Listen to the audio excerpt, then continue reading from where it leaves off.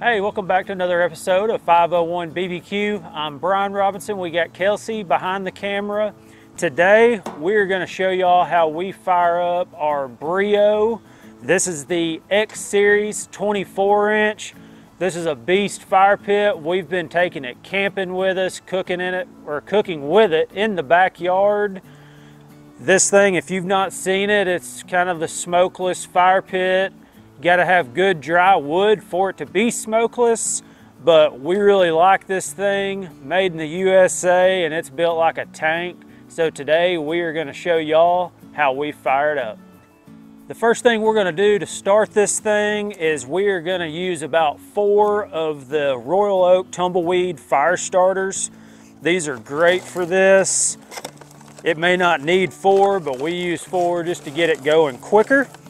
So I grabbed these out and I just kind of set them. These are little vents, these tabs. That's where some air comes out. So I kind of set these just right on top. And that's kind of why I do 4. And then we will take some wood, and this is pretty small wood. You want small, dry wood to start this thing. So all we're gonna do is kind of build like a log cabin style. Just kind of get it in here, and then we'll start stacking it in. And so for this middle piece, I like to take something real skinny, kind of like this right here. Something that just catches easy. And we'll set it right in the middle. And then we'll come back again with a couple more here, and then that'll finish us off right there. So I'm gonna weave this lighter down in here, and we're gonna light all the tumbleweeds. If you see how easy they light. So that is going. So now we're just gonna take our last skinny piece and put it right over the middle. As you can see, we've got us a few more small pieces. We got another small piece. I'll go ahead and throw that right there. We do have one bigger chunk. So once this burns for about 10-15 minutes, I like to add a pretty good chunk of wood to it right on top. And that'll kind of give you a good bed, whether you're just gonna cook or if you're just starting a fire. That'll get you a little more coals built up and then ready for some more wood. But we'll come at you whenever we normally add this stick.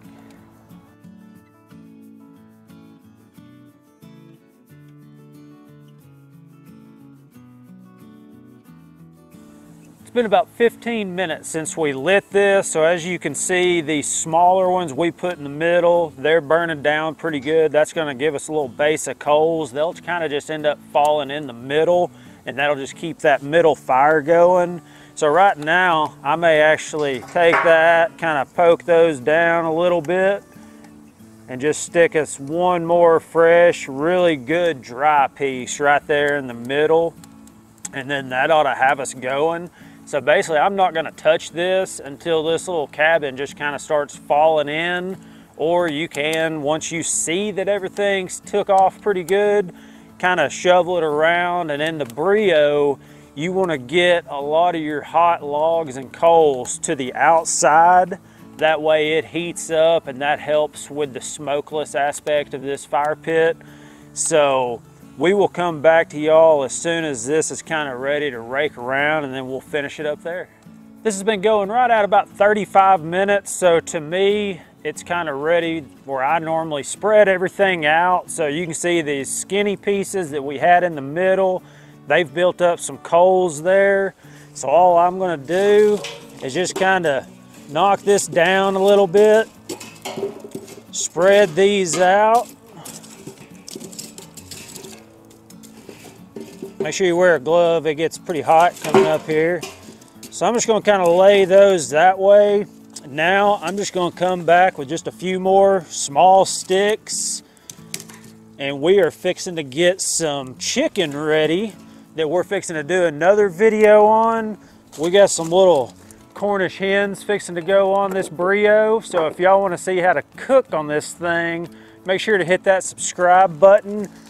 That way you don't miss any of our future videos, because we plan on doing quite a bit of cooking on this Breeo. So y'all follow along. But we appreciate y'all watching this, and we'll catch y'all next time.